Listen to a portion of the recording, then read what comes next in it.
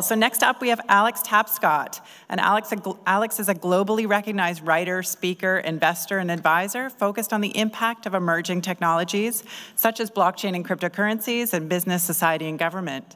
He's the co-author with Don Tapscott of the critically acclaimed nonfiction bestseller, Blockchain Revolution: How the Technology Behind Bitcoin and Other Cryptocurrencies is Changing the World, which has been translated into more than 15 languages. Let's give Alex a warm welcome, please.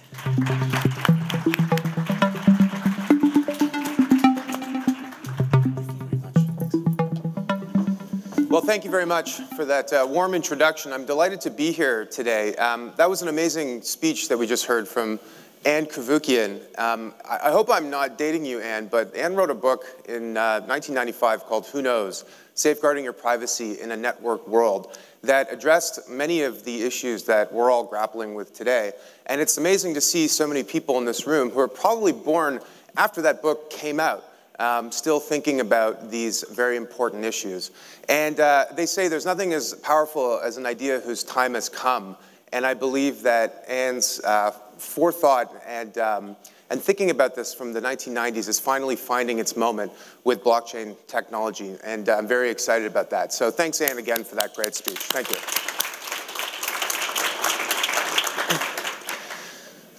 This is a very important time in human history. We are entering into a new digital age. Some people call it the fourth industrial revolution. So just to give you a sense of where we're at, the first digital age brought us the mainframe, the computer. The second digital age brought us mini computers, PCs. The third digital age brought us the internet, the mobile web, and the cloud. And now we're entering into this period where technology is ubiquitous. It's part and parcel of our daily lives, of our businesses, of our interactions with others, and it's deeply woven into our society. And there are lots of technologies that people discuss when thinking about this new era. In Toronto, artificial intelligence is the technology du jour, as it is in a lot of parts in the world, and Canada is a global leader in AI. But there's actually one technology in particular that I think is going to help to animate this new world and also help to address and solve some big global problems, and that's blockchain, the technology behind cryptocurrencies like Bitcoin and others. It's my belief that blockchain basically represents the second era of the internet and is going to have as great, if not a greater impact on business in the world than the first era. So let me explain what I mean by that. When you use the internet today to send and move and share information, you're not actually sending an original, unique, discrete thing. You're sending a copy, and you're retaining an original. Now, for most kinds of information, that's okay. In fact, it's one of the benefits of the internet. So if you send a message to one person, you can send the same message to someone else. If you put something on Twitter, it's available for all to see. If you make an entry into Wikipedia, it democratizes access to information, and that's a very powerful force. Except when it comes to things that have value, things like assets, money, or personal data, being able to send a copy and create a digital trail of breadcrumbs is actually a terrible idea. So when you send money to someone, so Mike, I'll use you because you're sitting front row. If I owe you $20, you're welcome, by the way, for something, it's important that when you receive it, that you have the only version of that $20. And I can't send the same $20 to someone else. Because if I can copy money or assets the way I can copy information, then those assets become worthless. So it's great to have a printing press for information, but it's not so great to have a printing press for money or for assets. And this is a very particular problem which computer scientists have been trying to resolve, the double spend problem. How do you ensure that when you move something of value online that you aren't retaining a copy? And it applies not just to financial assets like stocks and bonds or monetary assets like money.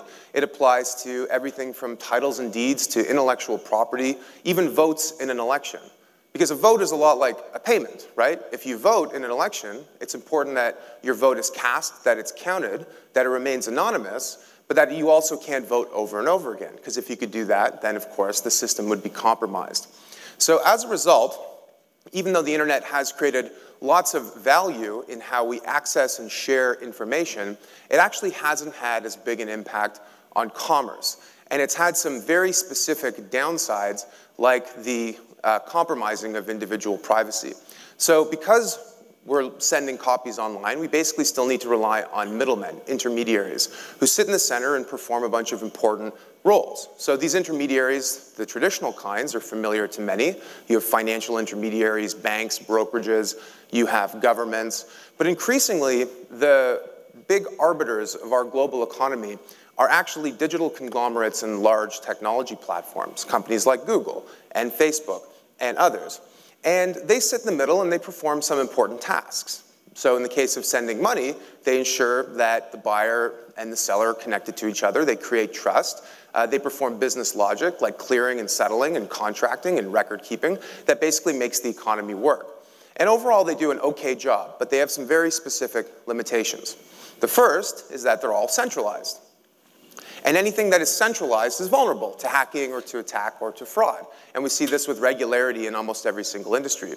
The second big issue is that they slow things down and they add friction. So in a lot of different industries, in order to move value or information securely between parties, you have to rely on a number of different intermediaries.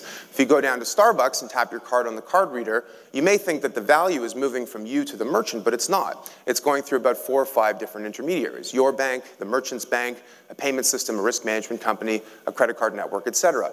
And these frictions slow down the economy and extract value.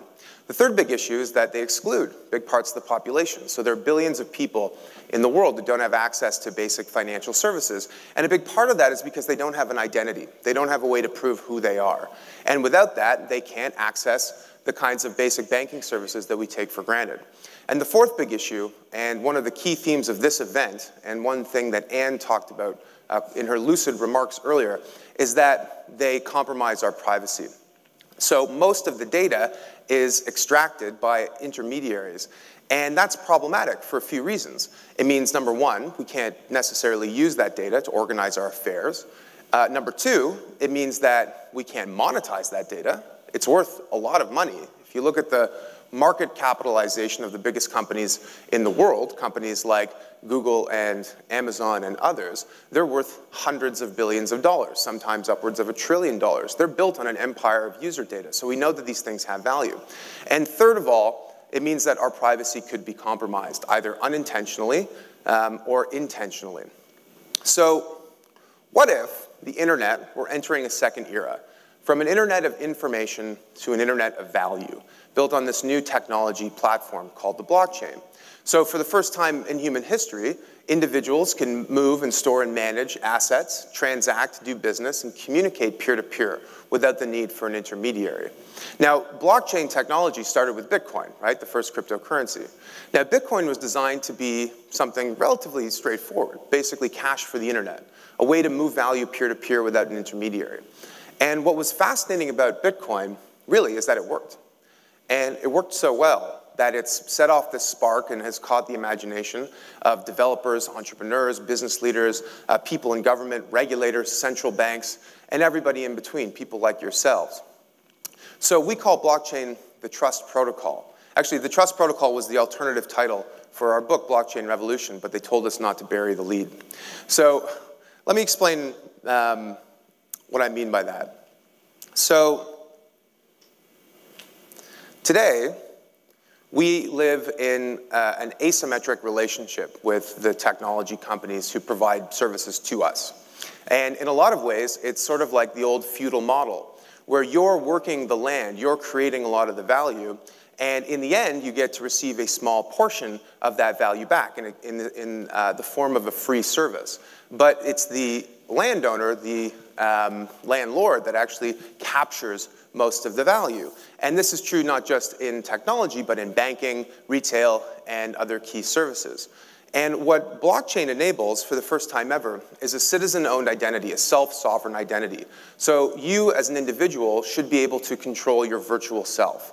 And that means that you decide how much information is shared with whatever party you're interacting with. I think Anne described this earlier in her talk. So you want to buy something online. It's not actually necessary most of the time that the merchant knows who you are.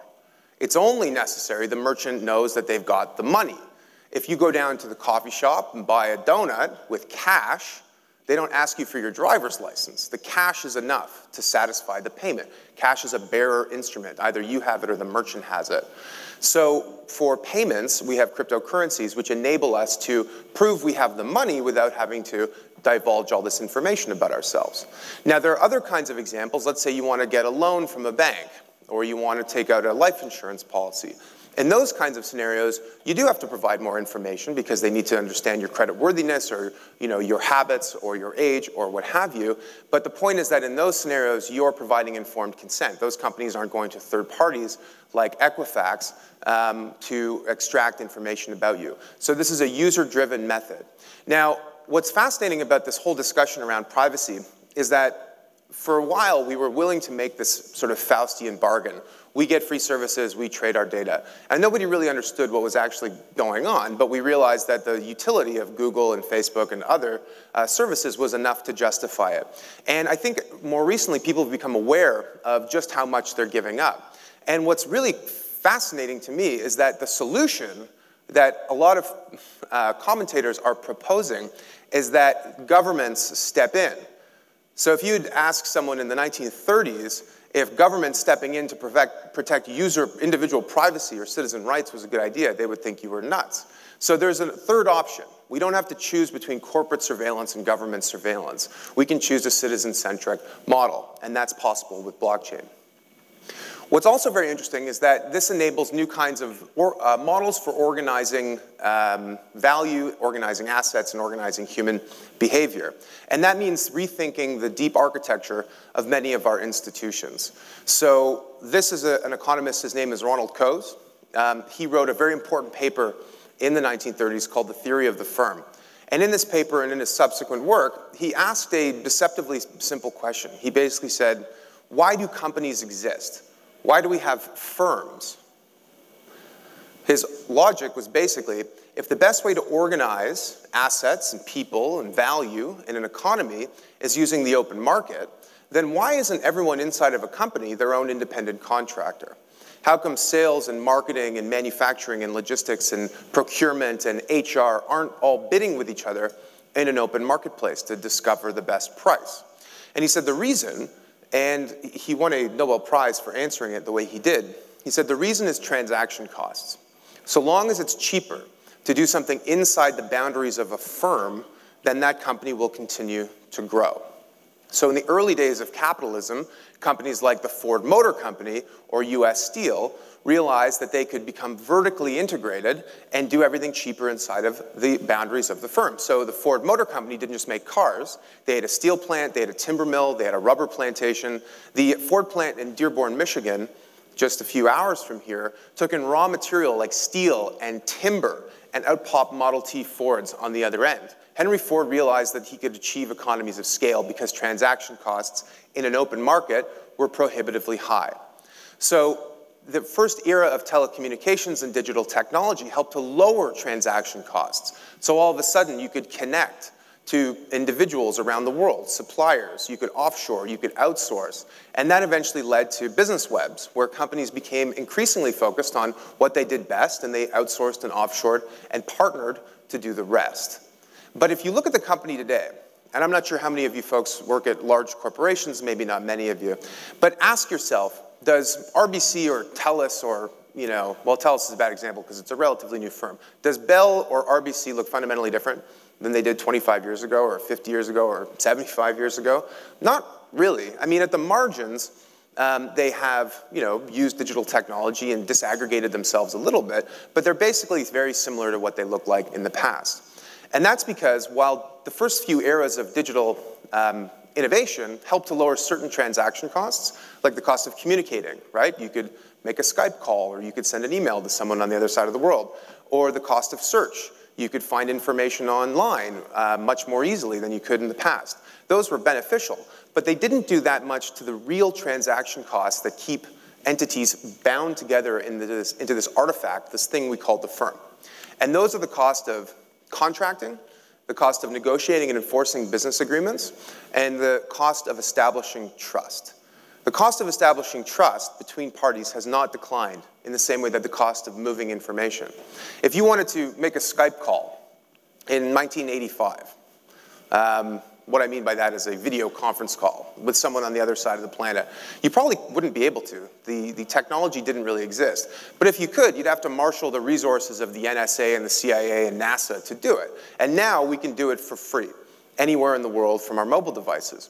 If you wanted to send money overseas in the 1980s, you would have to go through the Fed's ACH system or the SWIFT network. You would have to interact with banks and brokers and money changers and other entities, and it would have taken you a few days to move that value overseas. That system fundamentally is still in place for a lot of aspects of the financial world. So the cost of moving information has dropped a millionfold. The cost of moving and storing value has dropped maybe only slightly. So what does it mean for our institutions? What does it mean for the firm if we can drop the cost of contracting, and the cost of establishing trust, and the cost of moving value in the same way that the internet dropped the cost of moving and storing information? Well, it would lead to completely new models for doing business. So we've developed this taxonomy, which was originally appeared in the book, and basically it identifies these two new mechanisms. So you have artificial intelligence, machine learning, smart contracts, basically self-executing code that mimics the logic of a business agreement, but with guaranteed execution, enforcement, and payment. So those are the two aspects.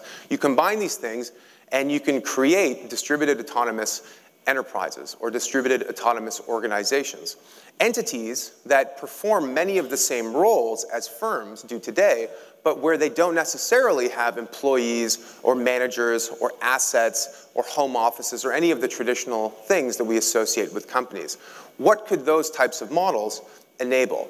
So a lot of these new business models are being developed on platforms. And what's fascinating here is that a lot of the value that is going to be created in this new era is going to be captured by the underlying platform itself. So let me explain what I mean by that. If you had the opportunity to invest in the internet in 1993, you could own a piece of TCP/IP. You probably would have been wise to make that investment because that technology platform that is the internet today supports businesses that are worth trillions of dollars. But you couldn't own a piece of that technology. Whereas this time with blockchain platforms, you can actually be a stakeholder in the future of the economy. You can own a piece of the platform by investing in these Web3 platforms. So projects like Cosmos, which recently launched about a month ago and yesterday enabled the transfers of its native token. Aeon, who's putting on this event. Ethereum, of course, I think everybody knows. Polkadot, another leading project. These are a few examples of some of these new kinds of platforms. So let's take a look at a couple of industries specifically here. So this thing on the screen here, who knows what that is? Just say it out loud. Yeah, it's a Rube Goldberg machine. So a Rube Goldberg machine is this contraption that performs a bunch of steps, dozens of steps. The more, the better. And some of them are often completely unnecessary and quite ridiculous. And in the end, the machine solves a very simple problem, like it cracks an egg or it closes a door. This is basically the way that our financial industry works today, where if you're moving value across borders, you have to interact with many intermediaries. If you're buying something, you have to interact with many different intermediaries. If you're exchanging a financial asset, like a share in a company, the share still settles T+3. It takes 3 days to settle. 25 years ago, 30 years ago, it settled T+5. So we've shaved 2 days off, right? Big deal. Every single step of the way in the industry, we are interacting with many different intermediaries. And that's true of every single aspect of what this industry does. Everything from moving value, to storing value, to accessing credit, to exchanging financial assets, to funding and investing new projects, to how we insure against catastrophic risk, and even to how we organize financial information in the form of accounting. So something like accounting is based on the concept of double entry bookkeeping. For every single transaction, it creates a debit and a credit, and in the end, they must balance, which is why it's called a balance sheet. And we're able to look and sort of analyze financial data on a quarterly, monthly, yearly basis, which is sort of odd. Other kinds of information we can access in real time. But if you go down to the audit department or the accounting department of a firm or an organization, you say, hey, what's going on? How are our finances? They say, I have no idea. Ask me in 3 months. So in the old way of doing things, we used to analyze and compile financial data with the cycles of the moon, rather than in real time. With blockchain, every single transaction creates a cryptographic record. And that cryptographic record can be used to compile financial information about a company in real time. So this is often called triple entry bookkeeping, right? So you have a debit and a credit, but you also have a third entry into a blockchain ledger, which you can search and analyze and trust is accurate because it's recorded in that fashion. Decentralized finance is a concept that has gained traction. A lot of people, when they think about decentralized finance, they think about cryptocurrencies and crypto assets. And I think it's helpful to just do a quick recap of what crypto assets are and how they work. So if I were speaking to someone who wasn't familiar with blockchain at all, they would likely say, I've heard about that, it has to do with Bitcoin, right?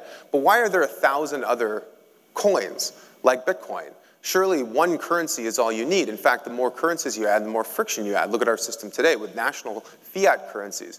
And I would say that's probably accurate. But what's important is that amongst crypto assets, not all of them are currencies, right? A currency is a medium of exchange, a store of value, a unit of account. It's a way to transact and to purchase goods and services and to store value.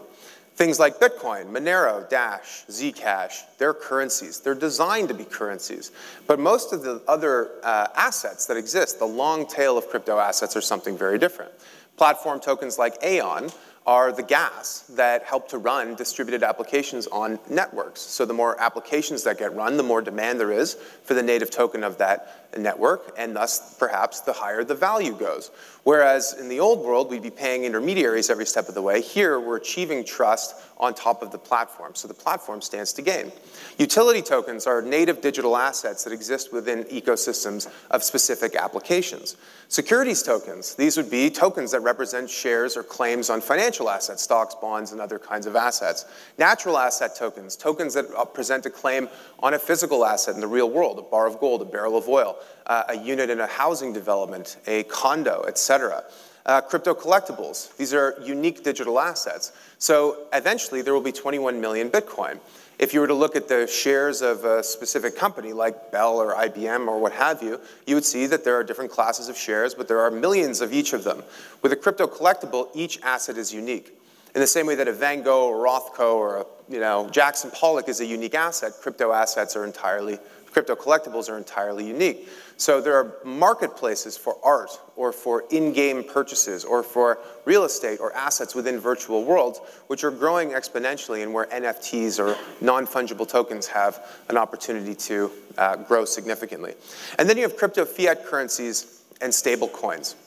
So most stable coins are basically pegged to fiat currencies where you've got $1 on reserve matching $1 of crypto asset. But there are new methods like MakerDAO that are trying to create a different system where you can maintain price stability without having to rely on an intermediary effectively collateralizing your assets.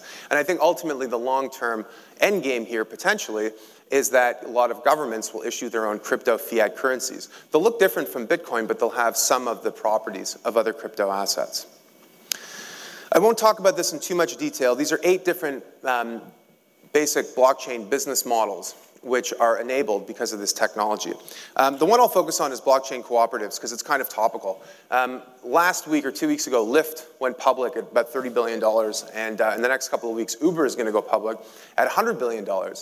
So companies like Uber and Lyft and Airbnb and TaskRabbit and these others are known as the sharing economy companies, right? And it's a nice notion, this idea that we all get together and we work together and we share in the value that's created, but it's fundamentally untrue. A company like Uber is not successful because it shares.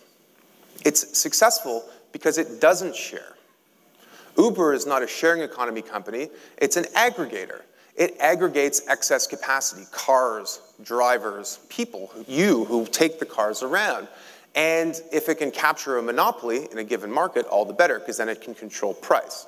And ultimately, the $100 billion of value that could potentially be created by this Uber IPO is not shared by drivers and by those passengers who take those cars. It's captured asymmetrically. Now, there's nothing wrong with that in principle. Venture capitalists risk money, founders risk a lot to start businesses. They capture the upside. But there's nothing about this that makes it a sharing economy model. Now, ask yourself, what does Uber fundamentally do, though? I think it does basically 4 things. It gives you a way to establish identity, reputation, contracting, and payments. So identity and reputation, you know, who's the driver, where is he, how many hours has he logged, what's his star rating, what kind of car does he have, etc. Reputation, what's his star rating, you know, how many hours has he logged, what is he known for, etc. What's his track record on the platform. Contracting, when you get in an Uber and get taken to where you want to go, you pay. If the driver cancels or if he gets in an accident, which actually happened to me in Miami once, you don't pay. Uber is an intermediary that's enforcing a business agreement between you and the driver without having to require any friction between the two of you. And the fourth thing is payments, built into the back end, Visa, MasterCard, direct debit, et cetera, Interac up here in Canada. All four of those functions of what Uber does as a platform can actually be simplified, if not entirely replaced, using blockchain. So imagine instead of having your Uber reputation being your only identity, you actually had a self-sovereign identity that was made up not just of your track record on this one platform, but of your other interactions in life. That kind of information could allow you to authenticate and allow the driver to authenticate who they are without necessarily sharing any information, and probably be way more accurate because it's got more robust inputs. Contracting. Well, with smart contracts, we can basically spell out the kinds of terms that we want in a specific agreement. So I need an SUV. It needs to have 3 rows of seating because I've got my kids with me. And we need to take a toll road because we're late for hockey practice. So all of these different terms can be built into a contract. And then payments, either with cryptocurrencies or stable coins, or even with existing payment rails, you can integrate that into the back end. So Uber and Airbnb and others could do this, but it also means that others could as well. And there's actually a Toronto-based company, which is part of the Techstars program called Velocia, which, full disclosure, I'm an advisor to these guys, that's doing exactly this, and it's very exciting. So I won't talk about all 8 of those business models. If you want, there are other talks online where I go into this, or you can pick up the book and check it out. The thing I want to end on is government and democracy. So we're right now in a bit of a crisis of legitimacy in our institutions. Trust in government and trust in many institutions, big companies and others, is at an all-time low. And this is deeply problematic because good government is essential to a functioning society and to a working economy. And a lot of people nowadays basically have decided to tune out of government. You know, they approve of the bumper sticker, don't vote, it only encourages them. So how can we fix this? The old model of democracy was broadcast. It was, you are a passive citizen, you are inert. Every 4 years, you go to the polls, you vote, and then you become a recipient of whatever government services, propaganda, politics comes your way. The future is going to be one where there is greater transparency and where there is greater interaction. And I believe that one of the core principles of this is voting. So the way we vote today is flawed in a lot of respects. Actually, the way we do things in Canada is basically the best system we've developed so far, which is a paper and pencil or a pen. Because all these other systems, all these other technologies are vulnerable to hacking or to attack or to fraud. But again, a vote is much like a payment. If you vote, it's important that it's cast, that it's counted for the person you voted for, that it remains anonymous, that it's securely stored, and that it's count only once.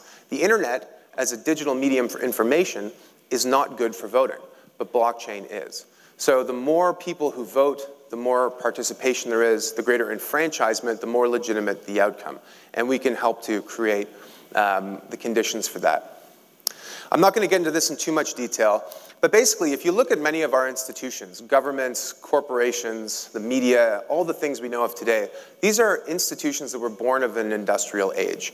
You know, we decided we needed all these things. People were moving to the cities to work in factories. We needed an education system. We needed to prepare people for world wars, so we needed a social safety net and a healthcare system which ensured they were fit and ready for duty. But these are all institutions that are kind of growing old, and I think in a lot of respects are on their last legs. And we have to think about what a new social contract for the digital age means. Now, I'm not saying blockchain is a panacea and that it represents the solution to all of these problems, but it does hold part of the key. Not everyone's convinced, apparently. Warren Buffett called Bitcoin rat poison squared, which is weird because I don't really know how you square rat poison. I figure you got rat poison, that's all you really need to kill the rat. This is a new paradigm, and whenever you have a new paradigm, leaders of the old react with derision, with hostility. There's an old saying that first they ignore you, then they laugh at you, then they fight you, and then you win. If you look at the history of technology, and of new institutions as well, a lot of the time they're met with this kind of feedback. And the fact of the matter is that I think we're on one of these precipices. This is like the invention of radio or television or any of these other major technologies. So there are lots of reasons to be excited about this. There are also many reasons to be cautious. And I think that's very important. People say that because I wrote a book about this stuff that I'm a futurist. I'm not. I don't believe the future is really something to be predicted. I think it's something to be achieved.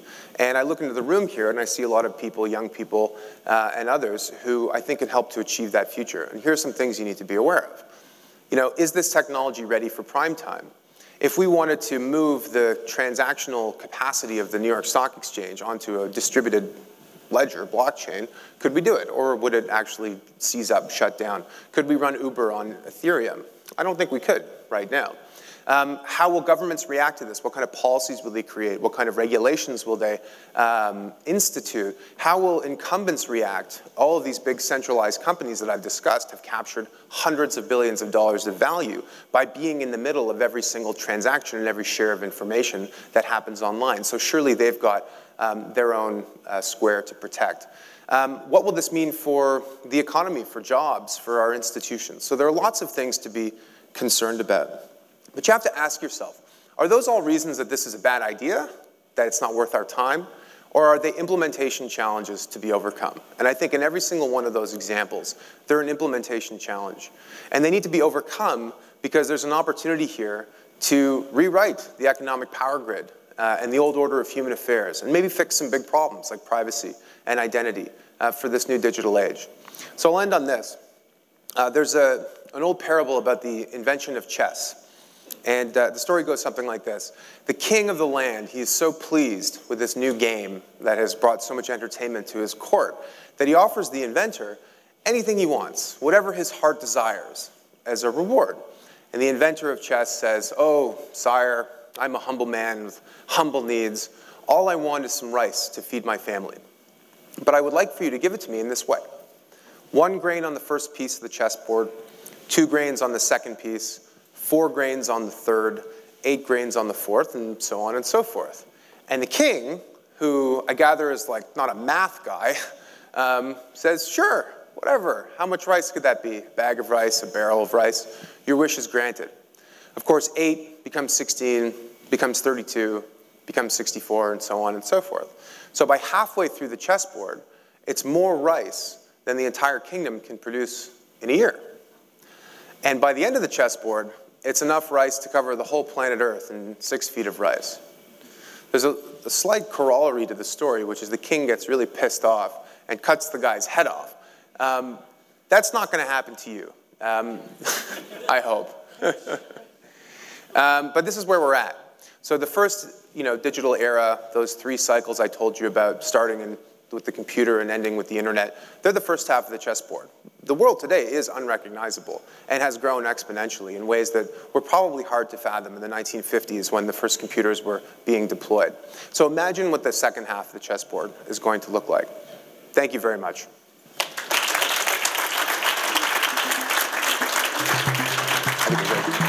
Yeah.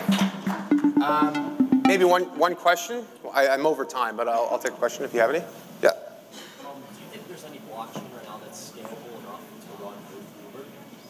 I think that there are ones that exist today that will be able to, but there aren't any today that can, basically.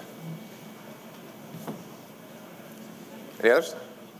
Yeah. So I have a question regarding the concept of a self-sovereign identity. Yeah. Which is sort of in a way touched upon in other talks. And it could be based on a misunderstanding of how blockchain actually works, which is likely a lot of people's minds. And it's this idea of how would self-sovereign identity actually work in the sense that everything you do, like everything from things that you buy to would that all be reported? What? Yeah. Well, So my perspective on this basically is that it's not so much about the data itself, it's about the attestation of the information, right? So it's the ability to control a proof that allows you to demonstrate who you are in a bunch of interactions. So without having to, so the way it works today, right, is like every time you use a credit card or every time you interact with a website, you are leaving behind a trail of breadcrumbs about yourself. And a lot of the times, those types of interactions require you to provide information about yourself to authenticate you. So the idea is, what if you had one layer abstracted from the original data, just a proof of that data, that everyone knew was true and accurate, that you could use to access those services? So I'm not suggesting that all of the information that exists out there today is about to be pulled back, right? Like the Pandora's box is open, so to speak. But the idea is, moving forward, that individuals be able to access more things online without having to share information about themselves. I think that's a pretty worthy cause. And the other thing, too, is that a lot of that information can be used to improve how we deliver services. So I'll give you an example. Like 2 weeks ago, actually, my wife and I had our first child. And Women's College Hospital is our hospital. Mount Sinai was the hospital where the delivery was happening. And we asked the doctors at Mount Sinai, will you have the information from Women's College about, patient health records and the baby and everything else? And they said, we typically receive a fax, but if not, then we can make a phone call. So they're worried about creating all these duplicate records of personal health information. And Anne talked about the real legitimate concerns of having your personal health records existing in many places and being vulnerable to hacking or to attack. So imagine if instead there was a self-sovereign identity that allowed us to share that information with trusted parties without having to necessarily reveal all of the underlying sensitive information. Now, I don't know exactly how that would work. I'm not a healthcare professional, and I'm not an expert at all in that subject. But to think that, for something as essential as, the birth of your child, to not necessarily know the information is getting from to and fro, I think is a kind of an egregious thing, and I think deserves to be fixed. So that's just one example. Okay, all right, thanks everybody.